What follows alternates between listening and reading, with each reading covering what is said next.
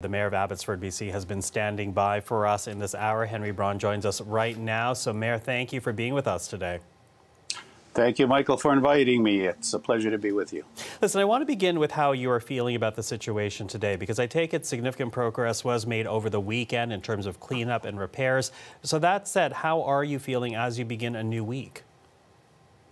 Well, I'm feeling much better today than I did 48 hours ago. And there's a lot of moving parts, but this is a very fluid situation even as we speak. And we're not out of this by a long shot. Not out of it, but there has been progress made on both the dam and in terms of diversion of water, correct? Absolutely, yes. The breaches, all three of them, but the two larger ones were sealed yesterday. So the Sumas River is now draining directly in through our floodgates into the Fraser River, which means that the water isn't flowing into what was once a lake bottom. So yes, that is fantastic news. So what then becomes a priority, Mayor, for today, for the week ahead? Where would you like to focus efforts on? Well, our number one priority is, so we've only filled those breaches enough so that we are maybe 2 or 3 feet above the water line. So we have to still put another 3 meters of riprap and gravel on top of those temporary patches.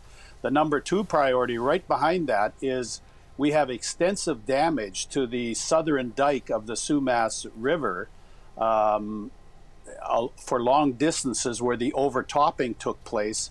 So in some places, those dikes, the width has been decreased by 1/2. So we are in there right now trying to shore that up, because if we get another rain event, which they're predicting for Thursday, if it comes over 3 or 4 days, that's one thing. If it comes in one dump, we got bigger problems out here.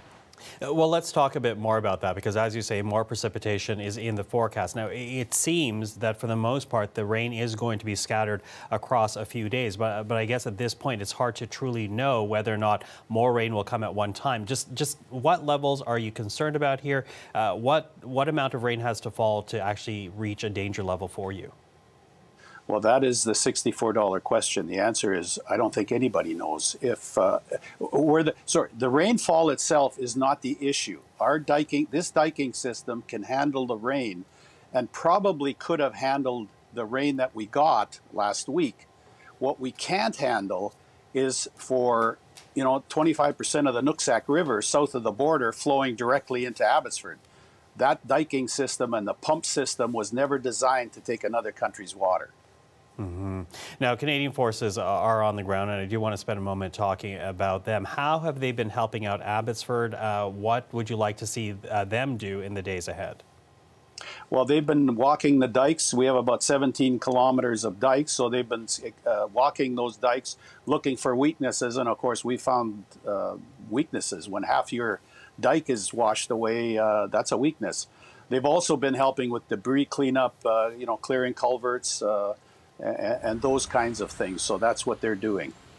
Now, there's been these wonderful moments of watching people from Abbotsford who are not even affected by these floodwaters helping out, filling in sandbags, going to provide food and beverages for people that are working so hard right now.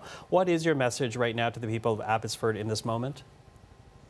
Well, I want to thank the people that you just referenced. There is thousands of them that are helping. Neighbor helping neighbor, and our farmers helping, one farmer helping 1 or 2 other farmers. I mean, it warms my heart what I have seen out there. I wish everybody could experience and see what I have seen over this past week.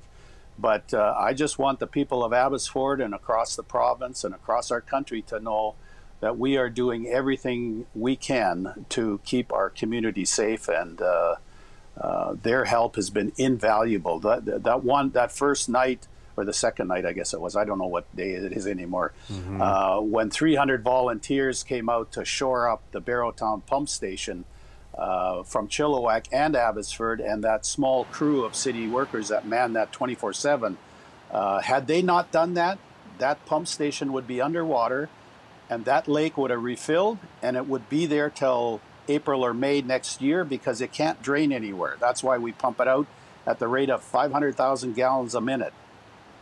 So obviously the volunteerism, the community spirit that people have shown in this moment has been great. But I also wonder about the message you have for people, in particular those who live on the Sumas Prairie. How should they proceed in the days ahead? How do they stay on top of the information that they need to hear?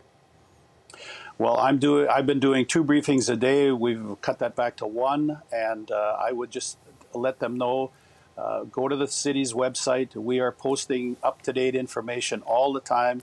As the waters recede in one part of the prairie, we will start to lift those evacuation orders to let them in, but that's not going to happen over the whole prairie.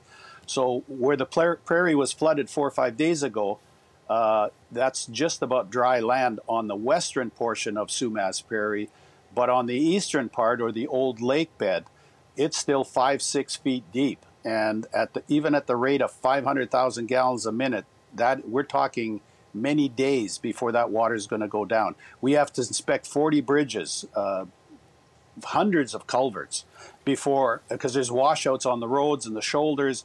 We just can't let people in there because our priority is still safety for everyone.